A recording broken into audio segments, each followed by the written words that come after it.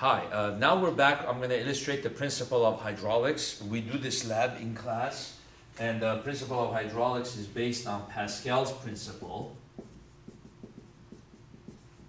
And usually when we're illustrating and talking about Pascal's principle, we do a certain drawing looking like this. You see this in textbooks a lot. And you have a certain piston here. And then you exert a certain amount of force here, and then maybe you have a car here, or something other heavy that you're trying to lift. And so the idea of Pascal's principle is here, if before I push it, this part of the water is at the same pressure as this part of the water, okay? So the pressure, they're at the same level, so it's the same pressure. Now I exert a certain amount of extra force here. That extra amount of force that I exert is going to add pressure to this side of the water. Pascal's principle says that that pressure is going to permeate, and the change in pressure is going to show up here, and this side is also going to experience the same change in pressure. So the final pressure here will equal the pressure here. So let's call this F in. Let's call this area in, the area of this piston. Let's call that F out, divide that by area out, okay? So the pressure in will equal pressure out, according to Pascal's principle. Now in the real life, there is some loss of pressure due to frictional losses and stuff, but in theory, pressure in equals pressure out, which means F in over A in equals F out over A out, okay? If I cross multiply, I get A out over A in is equal to F out over F in, okay? Now, of course, for usual purposes, we want to be able to have a bigger force here. We want to be able to lift a heavy object so that by exerting a small amount of force. Okay, so we want this number to be bigger than 1. We want to be able to exert a much bigger, we want to be able to exert a smaller force in order to lift a heavy object. So we want this to be bigger than 1. This is called the actual mechanical advantage, AMA. Okay, actual mechanical advantage of this machine. So in order to increase the actual mechanical advantage, what do I need to do? I need to have the area out as big as I can, and I need to have the area in as small as I can. Right? Now the other thing that's going to be true is the distance that I'm going to move it.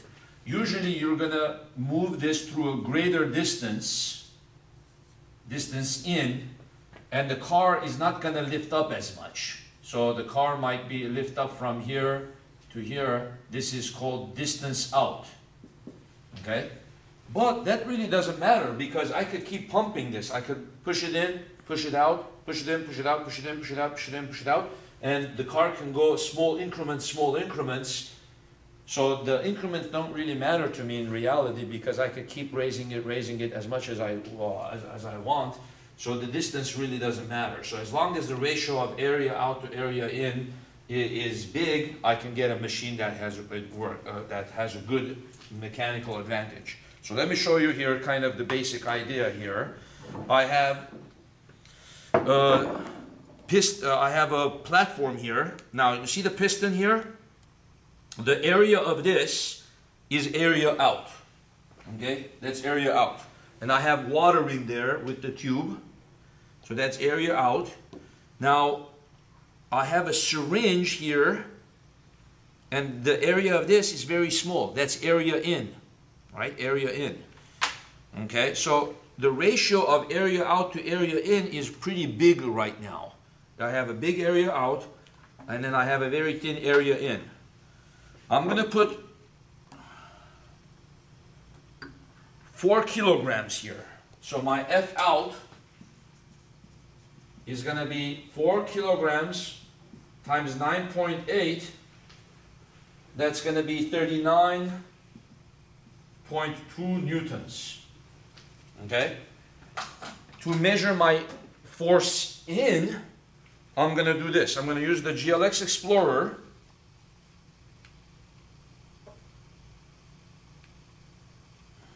Okay, and I have a force sensor here. So I'm going to open this water. I'm going to open the syringe. Now over here, it's going to show you a plot of force versus time. So I'm going to press play. And you can see it's recording right now force versus time. And as soon as I push this, you see this rubber?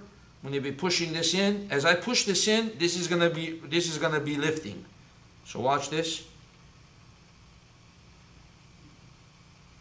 Okay, lifted a little bit. Okay. Now, of course, if I want to keep repeating it, I will pull it out, push it in again, pull it out, push it in again, pull it out, push it in again. But right now, let's just stop this. You can see here, this is the force that I exerted. It was 0, and then I exerted the force.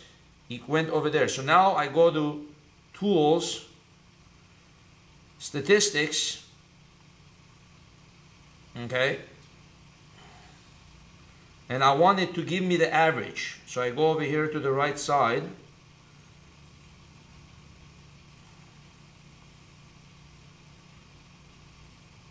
Okay.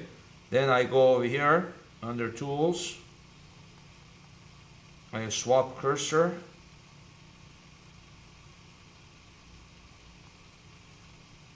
In other words, what I'm doing here is asking the Explorer to give me the average. The graph of the force was like this. And it went like this.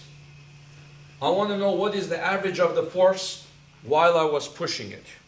So over here, it gave me the average of the force was 4.41 newtons. 4.41 newtons. Okay? Average force, 4.41 newtons. What is my mechanical advantage? F out over F in. This is actual mechanical advantage. 4.41. You do a ratio. Let's calculate that. 39.2 divided by 4.41, 8.88. So roughly about 9.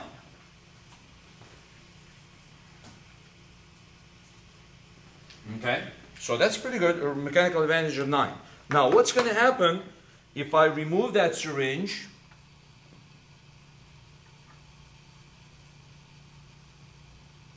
and replace it with a bigger, thicker one? Okay, so as you're watching this video, make a guess in your mind. What's going to happen? I'm going to keep this syringe the same, the A out. I'm going to make this one thicker. So see if you can guess. So now exert it, exert it. You can see it getting lifted up. Okay. So now let's see. Press play. Again, make the cursor go. Okay. So, what's the average force? Average force 35.7. Okay. So this time you took a lot more force, 35.7. So now,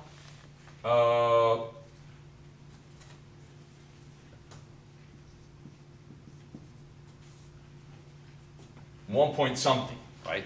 Just a bit over 1. So you can see here, if I could exert less force if I have a smaller syringe. So in the lab we go more detail into this. We measure how far this went up. We measure how far this went in. We do more calculations. We calculate the efficiency of the engine and all of that stuff. So we go more detail. But at least this shows you the very basic concept of Pascal's principle, how to measure the mechanical advantage, and then you can see that the greater the ratio of the two areas, the bigger the efficiency and the bigger the mechanical advantage of the machine is. Thank you.